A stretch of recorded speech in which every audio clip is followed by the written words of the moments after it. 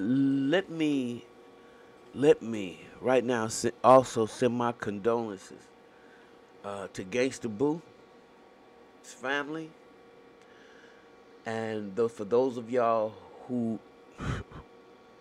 haven't been under the rock for the last 24 hours, then you would know that Gangster Boo from the group 36 Mafia is dead, and now they're suspecting it's an overdose in her death.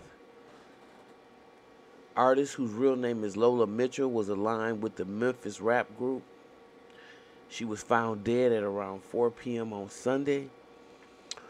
Sources say a fentanyl-laced substance is believed to be at play in death. She also put out multiple solo albums and collaborated with a lot of notable names. This is all new school, pretty much. Drake, Ludacris, Paul Wall, 2 Chainz, Be Real, Big Boy, Drake. And so a lot of they sent their condolences, is what I'm trying to say, because a lot of them have worked with her, or they used her for sessions or whatever. Anyway, it's a shame, because they reporting that she was on a porch. It appears to be drug related.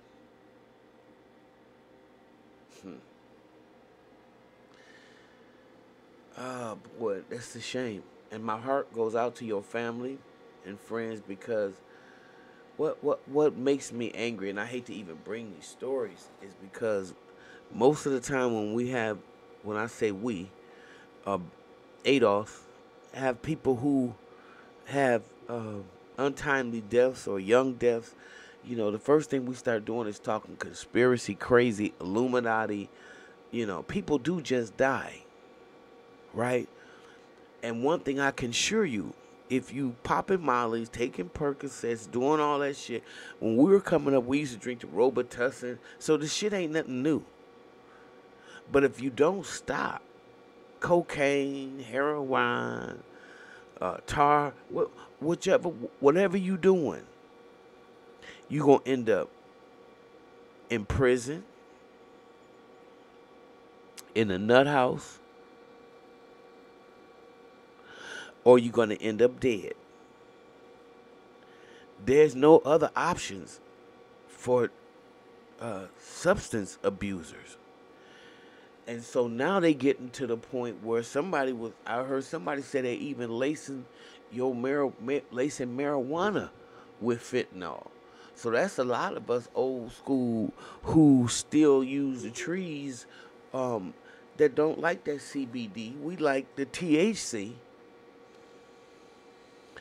We have to worry about, are we going to be indoctrinated with some damn fentanyl? This is serious. And it's supply and demand. And it's at the point where if you on street drugs, if you can't grow it yourself out the ground, you don't need it. Put it in your body, and you better take every precaution you can and every resource you can to get off that shit. Ain't no sense in playing like I don't know what's going on, or I don't know what time it is. I'm saying that to my young people. I'm just shouting out. 43 is a baby. That's a baby. And she dead from drug use? Because everybody always say it ain't gonna happen to me. Or they on the streets and somebody give them some street shit that they can't get come back from.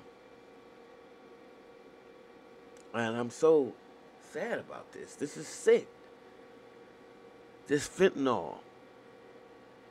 They said Prince shit was laced with fentanyl.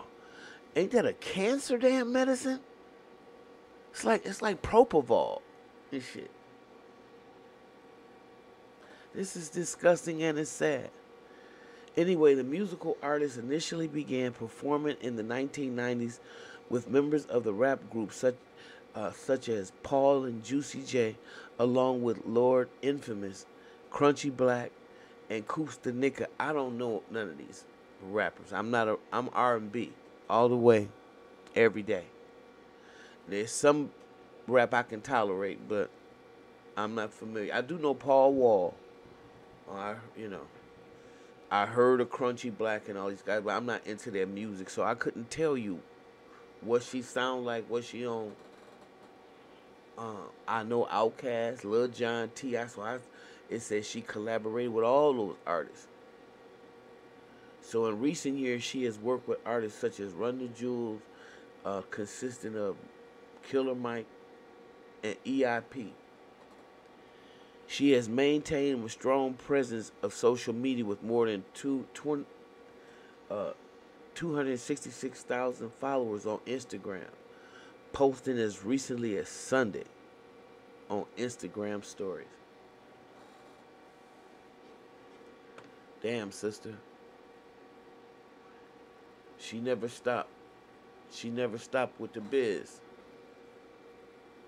You know, um, like I said, some of us were lucky enough to escape that. Some of us were lucky enough to get up out of that drug culture. And I want to give, just say, I thank God. But by the grace of God, I could be right there. So, she's made her transition. And I know it was something she wasn't planning on doing. It wasn't up to her.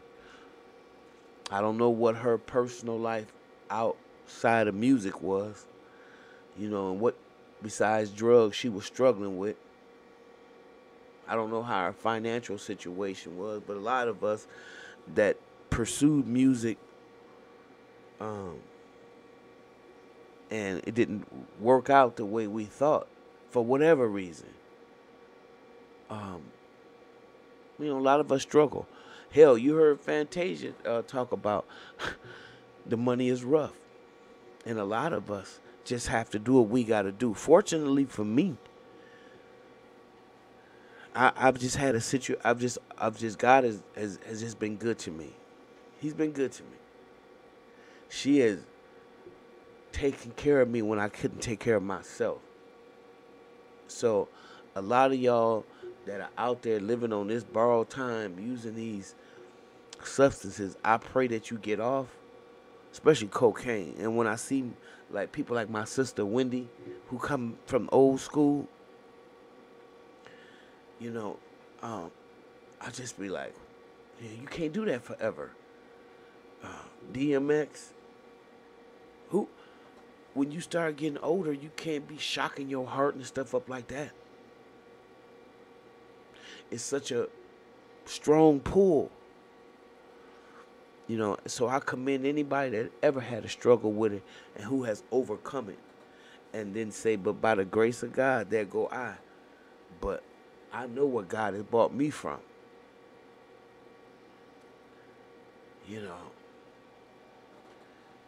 Her most recent post came 3 days back. She was pictured with her pal MJG in an image tag in the Orange Mound neighborhood of Memphis.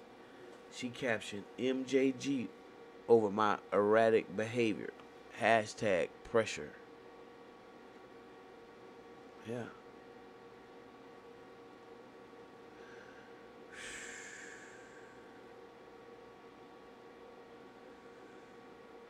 Wow. Speaking with passion of the whites in 2012, she was asked what she most wanted people to remember about her. I just want people to know that I'm a really hard worker. I'm human just like everybody else. I write all my own music. I've helped other people come up with concepts. I've helped put a lot of people on. And I just want to be respected.